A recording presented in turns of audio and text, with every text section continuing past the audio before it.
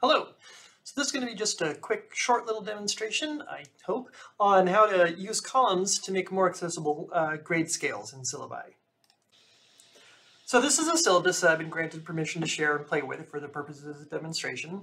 And it uses a grading scale. It's a very common format. We've probably all seen it. And often laid out this way, either using a table or, as in the case of this particular example, just using tabs and going line by line. And this works very well for a sighted user because we very naturally just read the first column down, the second column, move to the third and fourth. It all makes sense. But for someone using a screen reader or other assistive technology, those will read just top to bottom, line by line, across each line. So where we would, for a sighted user is going to see 96-100, 94-95, 92-93, and so on. Someone using a screen reader is going to read 96-100, 85, 75, 76, 65, 94, 95, 84, 73, 74, 64, 92, 93, and so on, jumping around.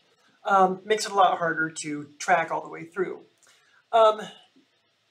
So it's a fairly easy fix, just a kind of fix that is easier to demonstrate than to type out. So in this particular case, what we're going to do is instead of tabbing across or instead of using a table, we're going to set up 4 columns that the screen reader will then be able to read its way through. To make it a little more clear what I'm doing, I'm going to start by going to the paragraph menu and turning on the paragraph marks. So display looks a little more cluttered, but now you can see the different paragraph markings, the arrows for tabs. Just makes it a little more clear what the actual layout of the document is. So for this demonstration, rather than deleting this table and starting over, what I'm going to do is create a new grading scale directly underneath this one. So just for a moment, I'm going to start by adding a few extra lines. And we're going to start by going to the Layout tab, and then the breaks icon here for page and section breaks. We're going to insert a continuous section break. So this tells Word we're starting a new section, but we don't want to start a new page, we're just starting a new section here. So we'll insert that. Then go down a few lines, and I'm going to do that again. So again, a continuous section break. So now we have 3 sections to our document. In this section, in between the 2 section breaks, I'm going to come up here to columns, and it gives me options 1, 2, 3, left, right. But I'm going to go to more columns, and then increase the number of columns to 4, and hit OK. And you'll see the display changes a little bit, but you'll also see here in the ruler bar that we now have 4 columns defined. So in this case, I'm going to start just to make them a little more visible and easy. I'm going to call this one column 1. And then I go back to my breaks, and I insert a column break. Tells Word that, okay, I'm done with that column, I'm moving on to the next one. Column 2. Another column break. Column 3, another column break, column 4. So here we are, and now you can see that we have the beginning of the syllabus, which is just a standard single column page. We have this 4 column section here, and then after the next section break, it continues on with a standard single column section.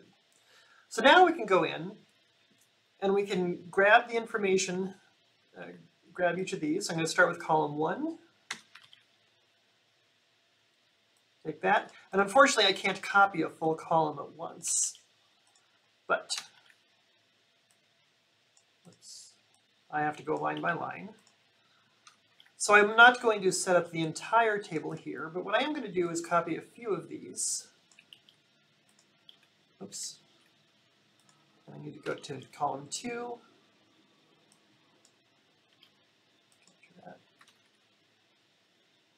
I'll grab the first couple rows from column 3.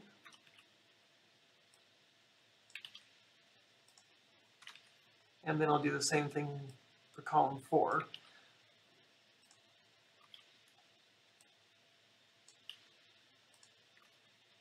Okay, and so here you can see exactly what we've done. Instead of a series of lines with tab breaks that will be read left to right, top to bottom, we now have 4 distinct columns. In this case, a screen reader knows that which order the columns come in, And so when a screen reader starts reading, it will read column 1, which of course we'd probably delete later on, but the screen reader would read line by line, but it will go column by column. So it'll read all the way through column 1, 96 to 100, 94, 95, 92, 93, down to the end of the column.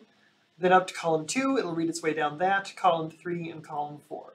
So that allows you to get the same visual layout as this, while presenting the information in a way that will be accessible to someone using a screen reader or other assistive technology.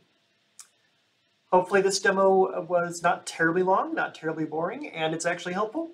If you do have any questions, if you're here at Highline College, feel free to drop me an email. Thanks much. Enjoy the rest of your day.